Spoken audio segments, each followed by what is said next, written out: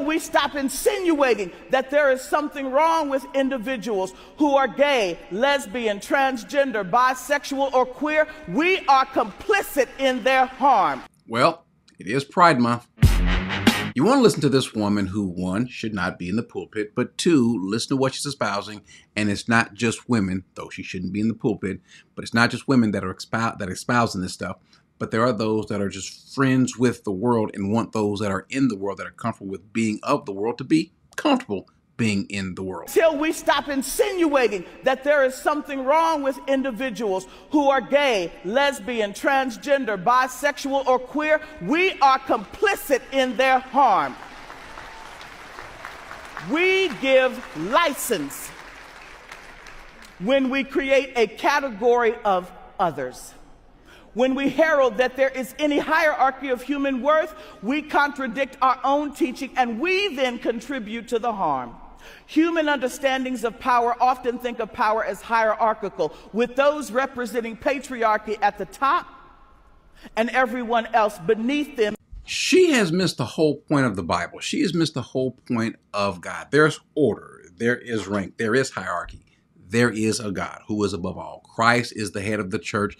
And then we have headship and leadership. And so there is a bit of a hierarchy. Not that there's anyone who's better than the next person. Just because there's a person who is the boss or the supervisor on a job site or an office doesn't mean that that person is better. But there is hierarchy. That person is entrusted and responsible for the leading of the people underneath them, but it doesn't make the person better.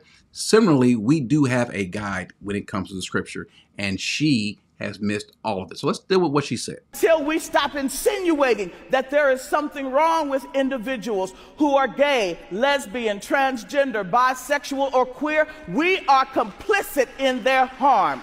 First off, there is something wrong with those things. And if you're going to be now, if you're not a Christian, fine, you don't believe those things. But if you are a Christian, then you should believe those things, because the reason why you are a Christian is because of the book. And when you open the book, you'll find things that tell you that those things are wrong. As a matter of fact, Paul says so about the people, says, professing to be wise, they became fools and exchanged the glory of the incorruptible for an image in the form of corruptible. And he goes on and talks about what they are doing. Men, for this reason, gave them over to their degrading passions, for their women exchanged the natural function of which is unnatural.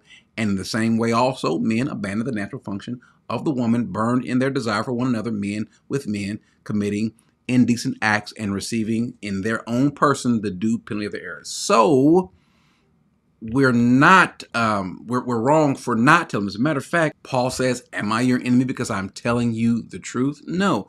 Your friend, someone that's looking out for you, would tell you the truth. If you're going the wrong way and you're going to find yourself in a whole heap of trouble, don't you want someone to warn you? Don't you want someone to warn you if you're headed towards a life-altering danger? Some people are so caught up and satisfied in it that they don't want to be told that, but that's not a you problem, that's a them problem, and we are to warn them. As a matter of fact, it's not a new thing. The Bible says this in Proverbs 27:5, better is open rebuke than that is concealed. Faithful are the wounds of a friend, but deceitful are the kisses of enemy. If I just kiss you and tell you that everything is all right, I'm not being your friend. As a matter of fact, that same writing in Romans 1, we'll look at it later, that those that do those things or even give consent to others or approval to those things, they're also in danger. We give license when we create a category of others. Now, no, we don't give license to anything. People want to sin because they want to sin. That's who they are. But going back to this, what he says, listen to what he says.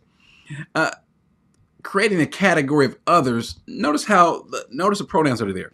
Professing to be wise, they became fools. Now, the they is embedded in the becoming fools, but it's God that calls them they. He seems to separate them as they or others. Therefore, God gave them over to the lust of their hearts. So God is the one that's distinguishing the others from those who have not turned their back on him, who have dishonored him. So this is God. This is the Lord that's doing these things, creating a category of others. Others, either you're with us or you're not. Either you're his or you're not. If you're not his, you're part of the others. When we herald that there is any hierarchy of human worth, we contradict our own teaching and we then contribute to the harm.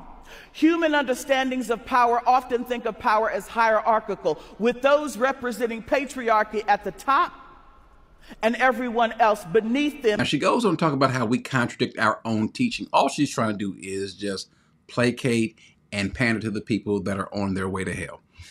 The Bible is clear, because this is not going to contradict the teaching of the scriptures. We're going to just read what the scripture says.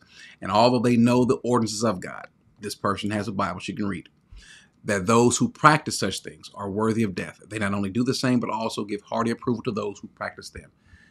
We should warn people. But again, it's Pride Month, and you're going to hear more and more people because, again, it's Pride Month. They're going to talk about what they have pride in sin, in lawlessness, in being degraded.